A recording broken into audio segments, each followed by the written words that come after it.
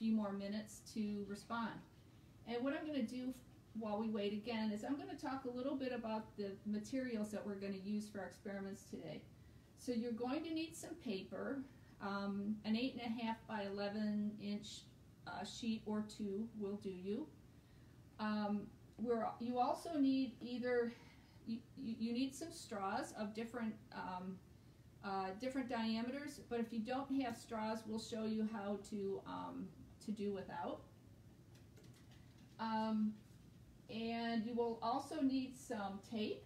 I've got my tape dispenser here. You'll also need some scissors. And I think that's about everything you'll need today. So let's go ahead and get started with how airplanes fly. So here's a picture that I've drawn that talks about the 4 forces of flight, that are the 4 forces that operate on an airplane. So the ones that go up and down are gravity goes down. Most people are pretty familiar with gravity. It's what makes things fall when you let go of them and they fall to the ground. And the heavier something is, the more gravity there is. And so gravity is a reason why when you fly on an airplane, why they limit how much luggage you can bring, because the more luggage you bring, the more gravity, and then it takes more fuel to overcome that. Now lift is the opposing force to gravity, and the way that lift works is when the airplane is going through the sky very fast, the wind blows over the wings. And the wings are designed such that when the air blows over them, the air causes the air pressure on the top of the wing to be less than the air pressure under the wing. And that's a phenomena called Bernoulli's principle, and that causes lift. If you're interested in learning a little bit more about Bernoulli's principle, I'm going to be covering that at 3 o'clock today. Now, you might ask, what is the thing that makes the wings rush through the air so quickly and make the air go up over the wings? Well, that's thrust. And thrust is created by the engines. Now, I'm an engineer, I'm not an artist, so these black circles represent the engines, and they produce thrust that pushes the airplane in the direction that the plane wants to go. That creates a lift, and so as it does that, the plane goes up. Now, the opposing force to thrust is drag. You might also think of drag as wind resistance. And I think everybody has probably felt wind resistance in one form or another. Either when you're walking against the wind and on a windy day, if you stick your fingers or part of your hand out the window when you're in the car, you can feel that wind resistance.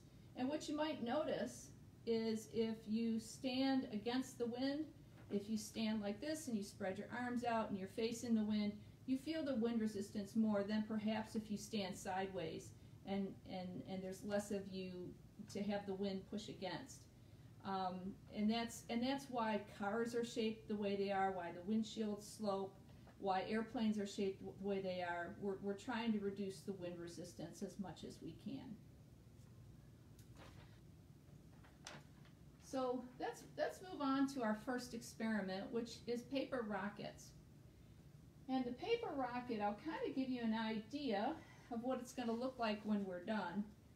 As I'll start it out so that you kind of know what you're aiming for with this experiment. This is what it looks like when it's finished. There's the rocket, which has got your wing or your airfoil. It's got a straw of a large diameter, which we can replace with a paper tube that we can build if you don't have a large straw. This larger straw is it's a shake straw that I got this from Kroger. It's a little bit bigger diameter, and you can see that it's a little bit bigger diameter than just your normal everyday drinking straw. Again, if you don't have one, don't worry, we can make a larger diameter straw. And then of course just a regular drinking straw.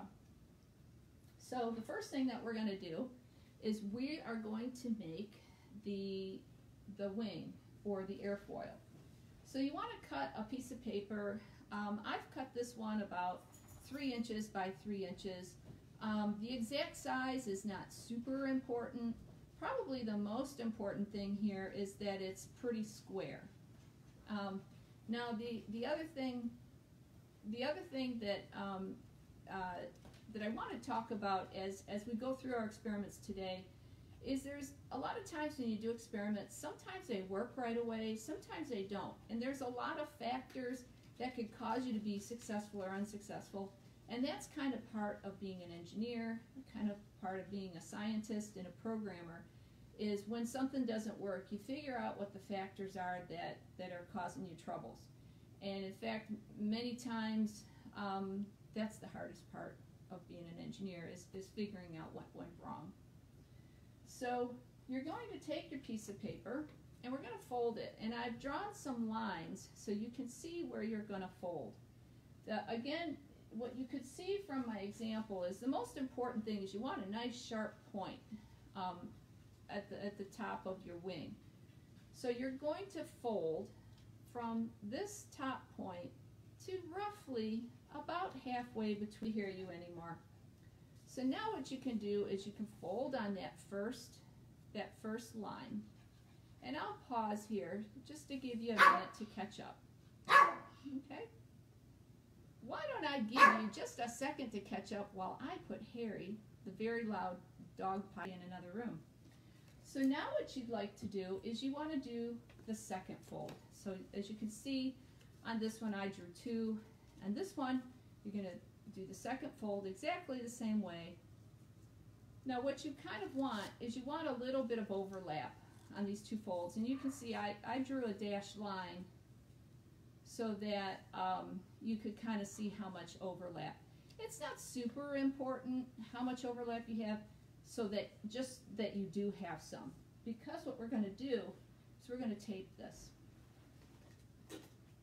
So I put a little X where you want to tape it. Now there's one important factor, remember another factor in success or not success, is you want to put that tape so that it closes it, but you don't want the tape to go over this edge.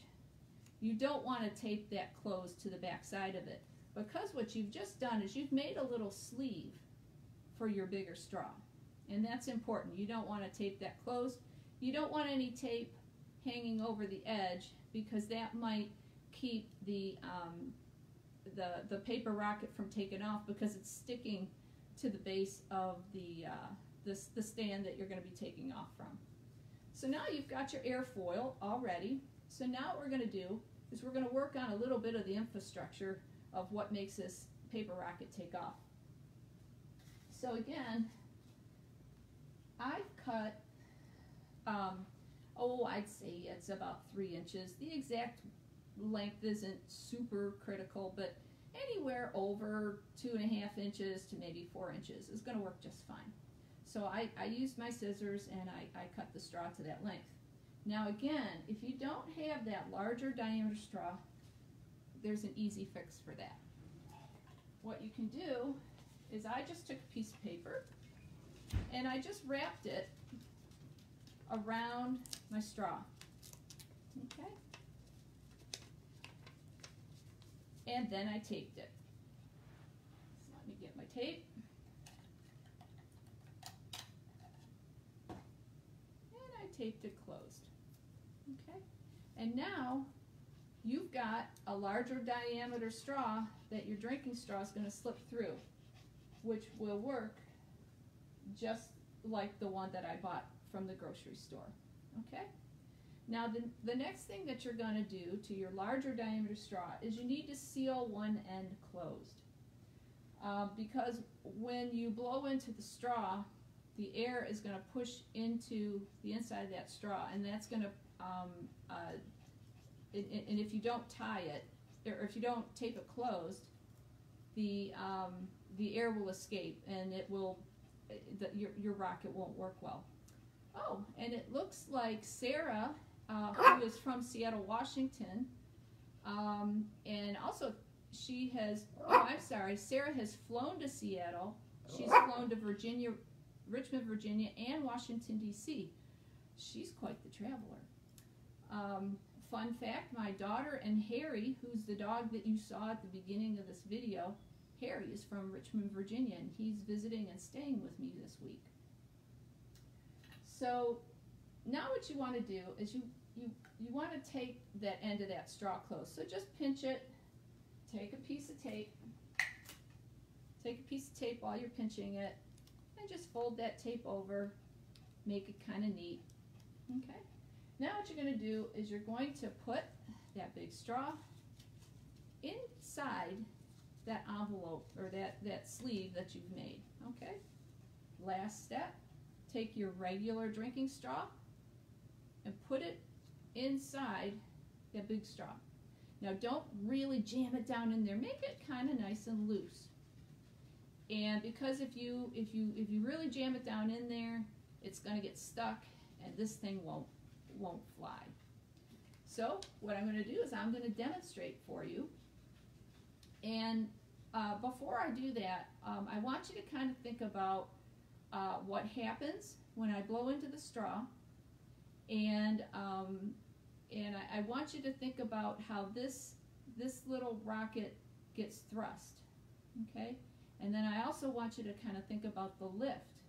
So this thing, see whether it falls straight to the ground or if it does something else because of thrust and lift. Okay, are you ready? There it goes. So let me see if I can get that back, and I'll do it again. It flew kind of far, so that's why I had to actually stand up to go do. So let's start our paper airplane, and we'll come back to the whole idea of why this paper rocket flew. Okay? So again, I'm going to show you the finished product so that you can see what we're trying to do. This is the goofiest looking paper airplane I think I've ever seen, but surprisingly it works, or at least if you get all the factors right, it works. So again, what you need for this is you need just a regular drinking straw, and you need 2 sheets of paper. Okay, now I just cut the 2 sheets of paper about 1 inch across and about 8.5 inches wide. Again, getting it exactly right is not super important, but getting it about these dimensions is good. Now what you're going to do with these 2 sheets of paper is you're going to tape them into a circle.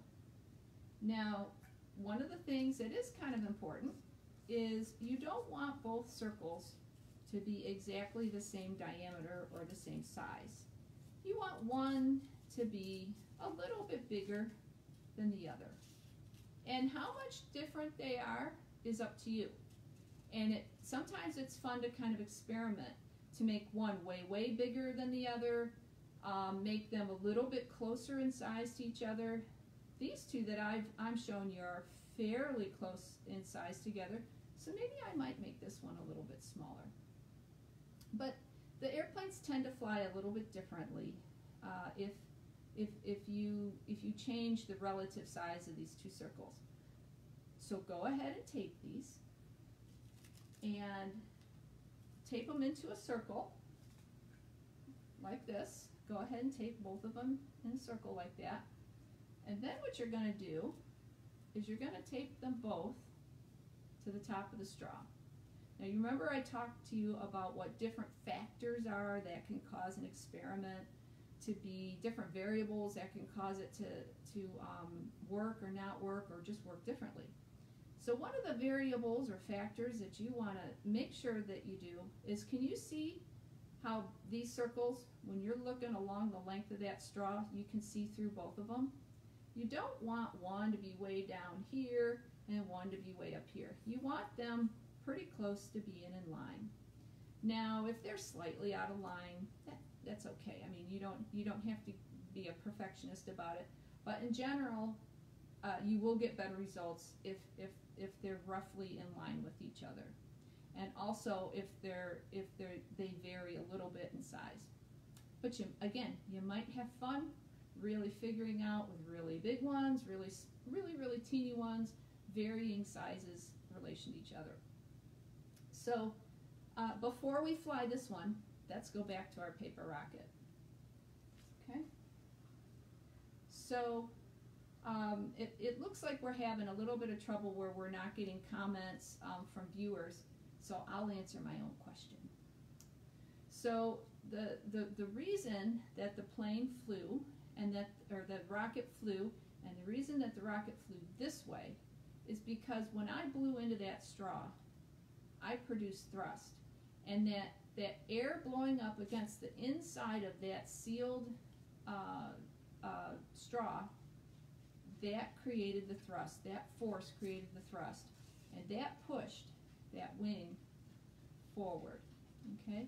Now, when I did that, guess what? The air rushed over that wing and created lift, and that's why it flew forward. Now, it eventually did hit the ground, and that's because my thrust was just a single, push. Now, if I was chasing behind this thing and continually blowing into the straw, it would, if there was a way for me to continually create thrust on this thing, it wouldn't fall as fast. But since the only thrust is just that quick puff, right? That's why it eventually the wind resistance or the drag overcame that thrust. Then I didn't have any lift, and then gravity took over and pulled it to the ground. So, okay, so we did get an answer. Riley flew to Colorado. That's a really pretty place, Riley. I'll bet you liked it. Let's see here. So now that we've got our paper airplane all built, I'm not going to tell you, just watch me, and I'd like in your comments for everybody to make comments to tell me where they think the thrust for this airplane came from. So ready? Whoop! I didn't let go. Ready? Okay, it's probably hard to see. I'm going to try to throw it past the screen here. Ready? Okay, so you saw it zing past, and you saw that it let go from my arm. So that is everything I had for today, and Harry has wandered away. His attention span was not quite as long as yours, but guess what? Daisy hung in with us. So let's say goodbye. I'll have Daisy. Come here, Daisy. I'm going to have Daisy. Whoop. I'm going to have Daisy help me say goodbye. Can you say goodbye, Daisy? Bye. Bye. So long, girls.